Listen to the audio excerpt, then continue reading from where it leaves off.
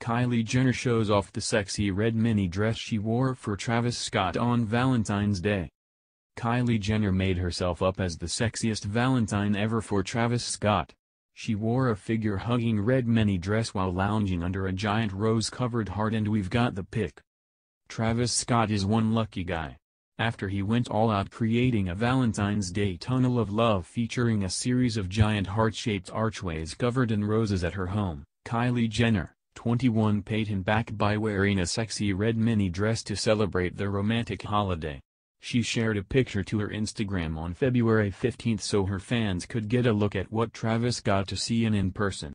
She's seen wearing the figure-hugging Moments mini dress in red by White Fox, which at $100 is a steal, while lying on the ground in a seductive pose.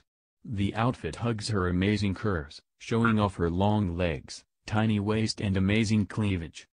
Kylie is seen under the first heart archway, while dozens of red roses surround her on the ground on both sides.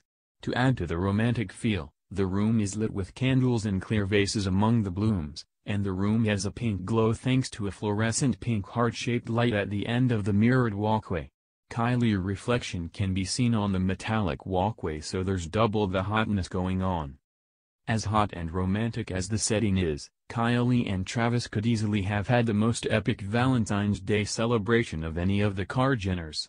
It's pretty hard to top Kanye West getting saxophonist Kenny G to perform a private concert for wife Kim Kardashian in a room filled with roses, which was such an over-the-top gift for the 38-year-old reality star. Travis' 3 heart-shaped rose-covered arches in a romantic setting with Kylie wearing a sexy mini dress seems more intimate and special. Fortunately, Travis has a 3-day break in his Astro World, Wish You Were Here concert tour, so he could fly back to LA and be with Kylie for Valentine's Day.